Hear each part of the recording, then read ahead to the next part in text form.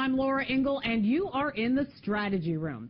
All right, throughout the campaign trail, Donald Trump bashed our trade deals and vowed to make them better. Now, as president, he is starting to take some action. He is expected to sign a pair of executive orders aimed at cracking down on trading abuses that lead to trade deficits. Now, all of this is being done a week before the president is scheduled to meet with the president of China, one of the major sources of this deficit. So let's talk about it. Here to discuss are Professor of Political Science Jeannie Zaino and Vice President of the Manhattan Republican Party, Brian Morgenstern. Thank you both for joining me. All right, a lot to kind of get our brains around with this one. So, Brian, first to you, can you explain these two orders? What are we hoping to accomplish with this?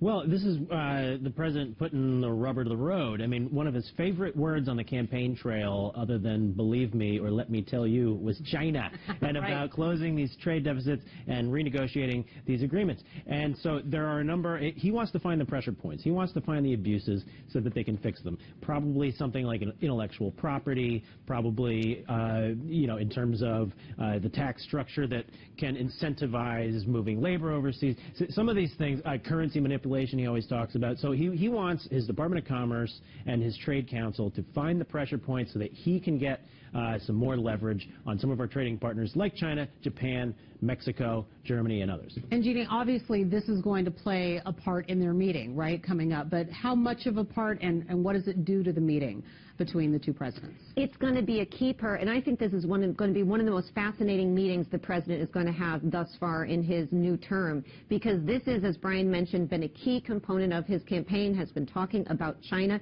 He is the first president in a long time to say he is going to take China on in this regard, and this is a long time coming.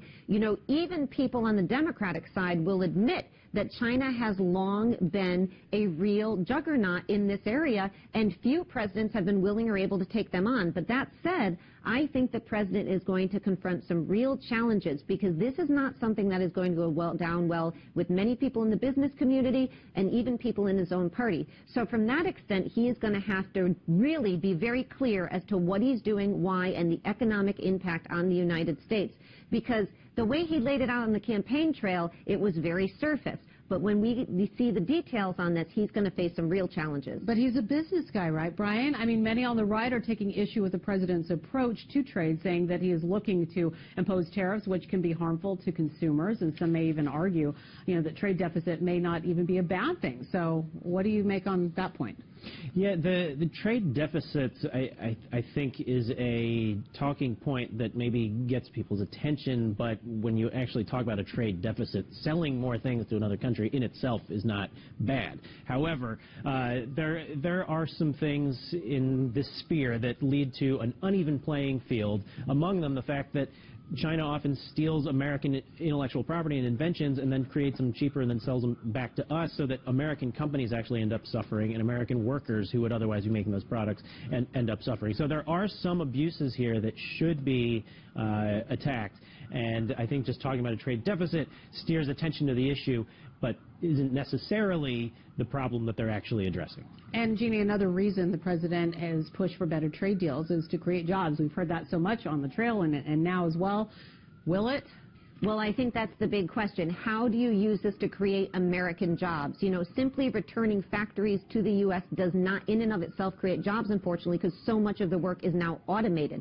So there are promises that he has made that it's going to be difficult for him to deliver on, and this is where he has to deliver, because everything for him comes down to jobs and the economy. He's got to deliver on that promise, I think even more so than immigration, health care, or anything else he's talked about. If he can't do that, given, as you mentioned, his business prowess, he's going to have a really tough time. It's definitely going to be an interesting one to watch, as always. Thank you both for being here, Brian and Jeannie. All right, we want to invite you to join us for complete political coverage. You got to keep it right here, foxnews.com. I'm Laura Ingle. Thanks for watching.